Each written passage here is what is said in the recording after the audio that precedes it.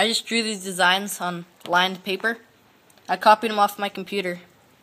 Or you could just print them off, but I don't want to waste ink. I'm using this scrap metal that I found just lying around in the yard. It's pretty square, and my designs will fit on it pretty good.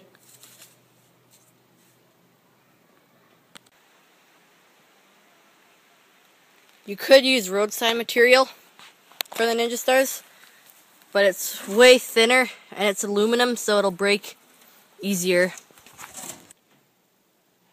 I drew the designs on with a Sharpie, and now I'm going to cut them out with a Hexa.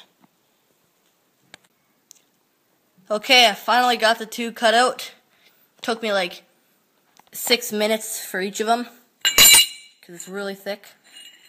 So now I'm just going to cut it out right here. One side, 3 to go. This stuff is pretty thick too.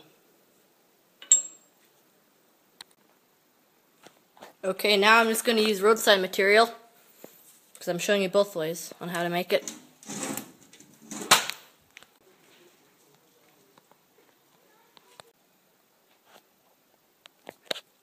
This took me like 30 seconds to cut this whole thing out. There's a huge difference. Look how thick this thing is compared to this. It's like really big difference.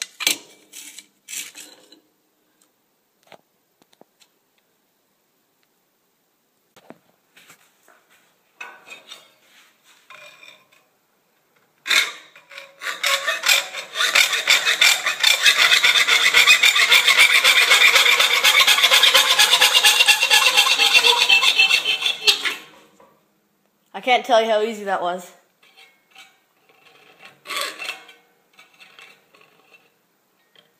The hardest part is getting it started.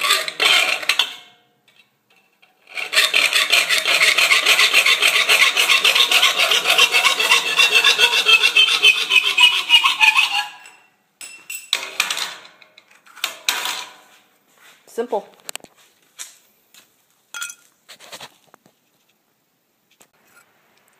Okay, so it's nighttime, so it's hard to see me throw it. But yeah, here's my Ninja Star, and I'm gonna go back 10 feet. Okay, so here's my Ninja Star. Now I'm gonna throw it as hard as I can. As you can see, I had a pretty good throw. Sunk right in there.